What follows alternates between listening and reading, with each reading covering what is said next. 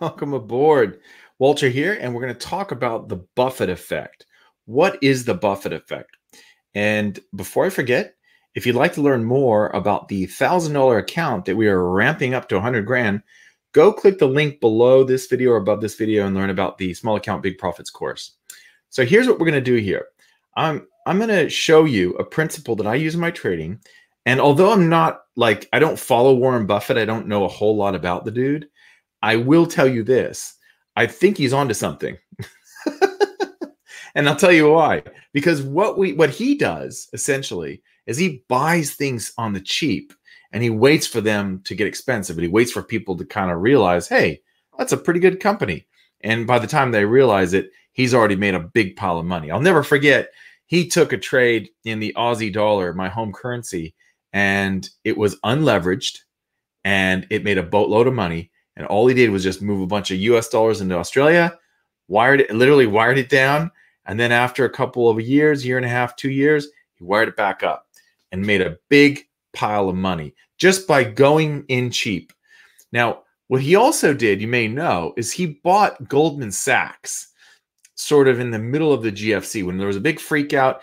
All these companies wanted him to swoop in and buy them. But the only one, as far as I know, that he bought, and again, I don't follow Warren Buffett or, Berkshire Hathaway or anything like that. I just know a little bit about him because some of the traders in our private forum at Naked Forex Now have quoted him and stuff. And I thought, oh, that's, he's got some really good quotes. Like one of his quotes is something along the lines of, hey, when the markets are designed, this one came from my friend Dennis. The markets are designed to take money from the impatient and give it to the patient, which is pretty cool when you think about it. And this is exactly what happens, I think, when you look at the markets and see a trend. See, he bought Goldman Sachs when everyone was in freakout mode. And then later on, it looks like a really good investment. The same thing kind of going on with the markets. If you look at where the position, where the traders are all piled in, you can see everyone right here is selling the pound, buying the pound Aussie, selling the pound yen, or buying the pound yen, buying the pound Swiss, selling the euro Aussie, euro Kiwi, and so forth. I actually do the opposite. So in the Small Account Big Profits course, I basically do the opposite. You can see this account's currently holding $105 worth of winners, which is on a $459.72 account. But basically, what I do is like all those pairs I just showed you, New Zealand yen. Let's look at that. New Zealand yen. What's the New Zealand yen doing? Well, New Zealand yen, if you go down here, oh, it's not actually on here. Well, okay. Pound Aussie and pound New Zealand. New Zealand yen, I need to refresh. But pound Aussie, everyone's selling the pound Aussie. So what am I doing? I'm buying it. Another one, pound yen. What is everyone doing with the pound yen? Well, they're actually buying the pound yen. So what am I, like 69% of the traders are actually buying pound yen. So what am I doing? I'm selling pound yen. Where is pound yen? Here it is. It's on the other account. This account's got $69 in open profit at the moment. And again, pound yen. Here are the pound yen trades. You can see they're all up about 11 bucks. And I sold when everyone else was buying, just like Warren Buffett. Now, I'm not trying to copy Warren Buffett, but what I am trying to do is look at what the crowd is doing, because I know the crowd likes to go against the trend. So let me share my screen so you can actually see it. That'll be a good idea. And you can see what's happening here. So here's pound Swiss. Here's another one. 72% of our traders are buying pound Swiss. So what do? I sell pound Swiss. Pound Swiss isn't here. It's over here. Pound Swiss right here. There's the pound Swiss trade. There's basically 3 of them. Same thing with all of these, really. The Euro Aussie. This is a fresh trade, just started, right? So Euro Aussie. What's everyone doing on the Euro Aussie? Well, pretty easy. If you go down and take a look, 89% of our traders are short Euro Aussie. So what am I? I'm long Euro Aussie. I'm going to buy Euro Aussie, and I like the idea of riding the bullish Euro Aussie trend. Boom, like this sort of thing. So this is it. This is typical of what happens in the markets. Why? People ask me to say, why do you go against the crowd?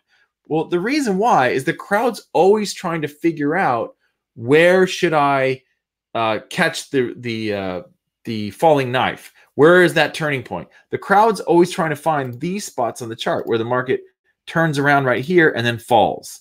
And so what's happening, for example, on the New Zealand yen, which is what you're looking at right here, all these traders are hoping that they can catch the bottom of the New Zealand yen, so they're all buying it. Meanwhile, I've been selling it, and this $9 or $10 of risk is at up 48 bucks right now.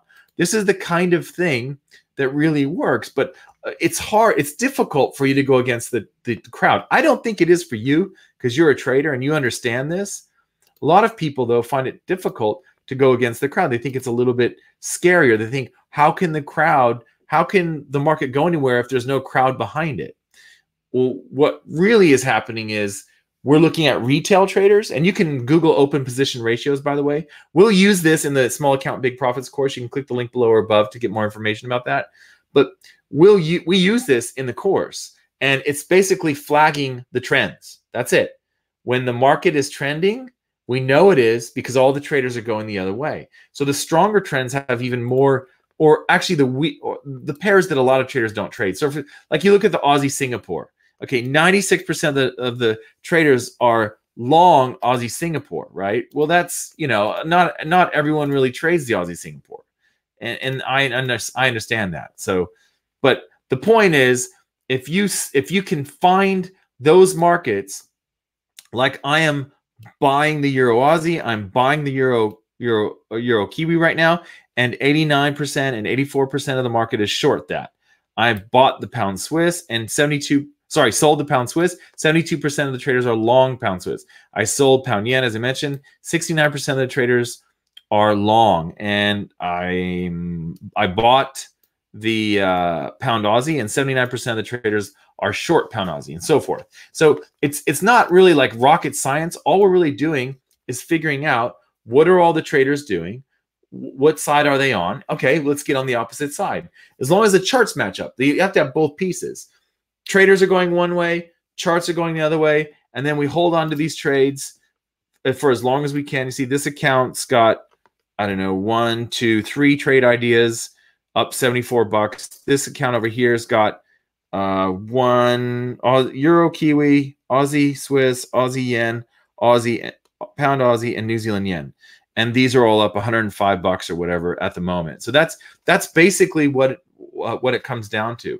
It's not difficult. You just let the market show you where the trending markets are, and let her rip, basically. And spread your risk out. Don't use the same. We don't use the same exact targets for all of the trades, so that some trades are going to get big profits, some are going to get a little bit less or whatever. That's all it is. It's just spreading out your risk and trying to diversify across brokers, across markets, and across systems. And that's basically it. So if you'd like to learn more, you can click the link below or above.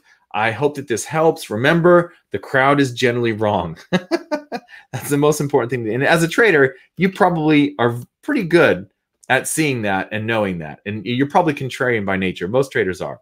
I wish you happy trading. We'll see you in the next video. Take care. Bye.